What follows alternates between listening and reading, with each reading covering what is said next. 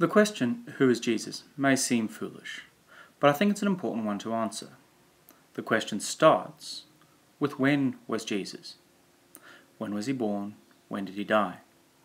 Born approximately 4 BC, and he died by crucifixion in approximately 30 AD. In his shadow, we might write some historical data. He was Jewish, he was a teacher or a rabbi, born in Galilee and known as a healer.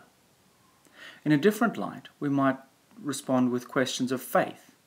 We believe that Jesus is God with us, raised from the dead, the second person of the Trinity.